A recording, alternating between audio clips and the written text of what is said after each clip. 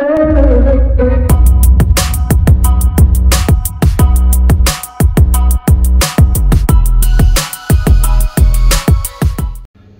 I volunteered myself for a maker swap with Deadrise over in the US. I believe he's going to do it for the June maker swap. So what I've decided to do for him is a mirror with his logo engraved into it. So what I'll do is I'll flip the camera and I'll show you how far I've got so far, and then we'll go from there. So I've got Emmitt's logo on the software for the engraver, or the laser engraver. Obviously it's reversed because when we're engraving on a mirror we do the back, so it's smooth on the front. That's why it's on reverse. So that's on there, that's all done. So in here we have it doing its thing. It's going to take around about 6 hours to do, so we're just going to leave it and let it do its thing over the next few hours, and hopefully it'll come out nice and clear and pretty cool. I'm not 100% sure whether I'm going to illuminate the back of it or whether I'm just going to leave it natural. I'm not 100% sure yet, but it depends on what it looks like when it comes out. So we'll leave that doing its thing and we'll come back when it's finished. Making the framework for the Deadrise logo mirror, and what I've done so far is I've run this through the table saw at 2 different depths. This one is 15mm from the front with a 5mm inset, and then this one is 25mm through with I believe it's a 25mm inset. So the plan is now is to reset the circular saw up, so we cut this piece out through here. That will give me the seat for the glass to fit on, and then we'll set again another depth on the circular saw and cut this final little piece out, and that'll be our final depth, and this will be our backing plate. So in the end you'll end up with like a step. So that's the plan. Just a quick easy way to make the frame. I could have glued it together then rebaited it all out with the router, but it's easier just to rip them through the table saw and do it that way. So yeah, I'll come back to you when I've cut these out. So all cut out now.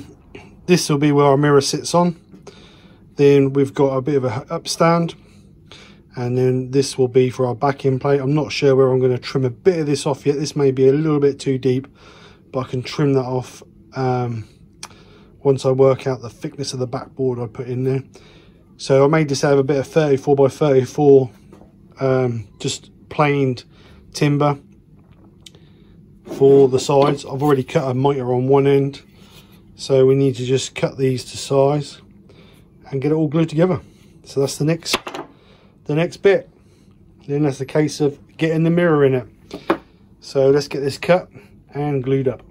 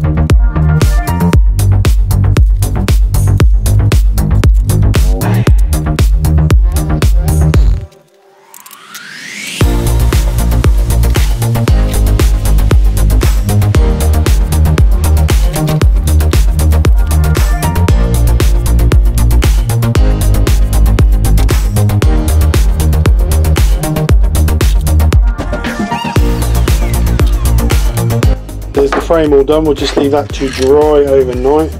I've used cable ties to hold it together.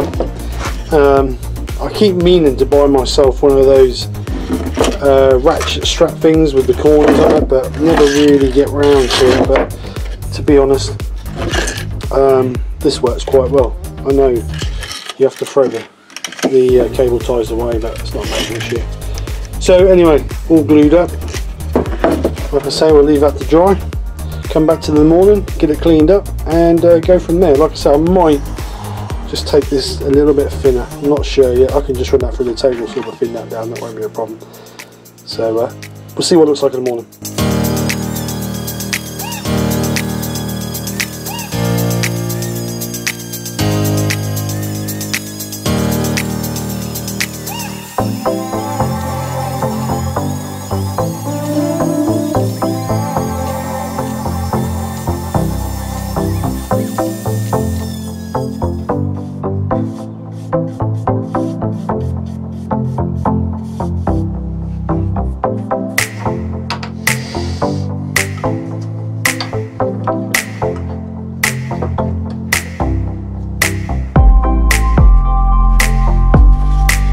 frame's all dry.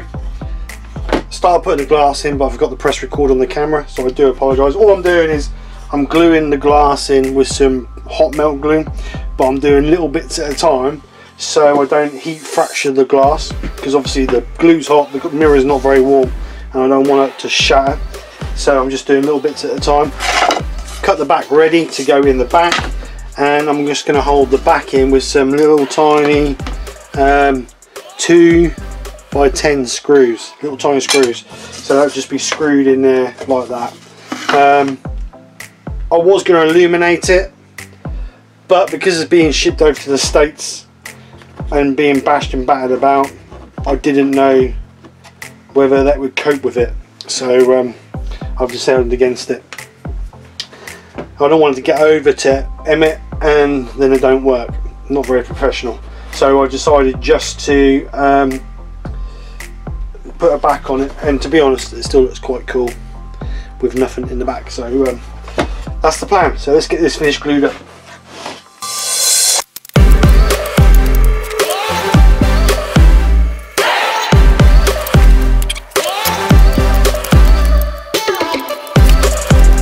Be quite cool to put this on the back of this mirror. So I've designed this, it's just like make a swap. Let me just get rid of that off of there. Right, so it's make a swap 2020, and then I've got Emmitt's logo and my logo. I'm just going to print this on the back. I just thought that'd be a nice sort of reminder of when it was done for.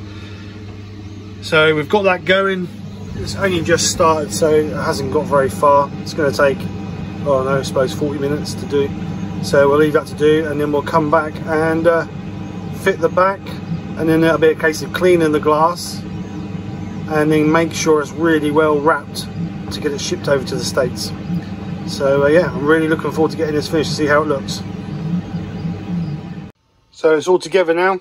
I can't really get a really decent picture of it because of everything's reflecting in it, unfortunately, but obviously it's a mirror, so it's going to be. So this is all dried nice now. This is that Jacob oak.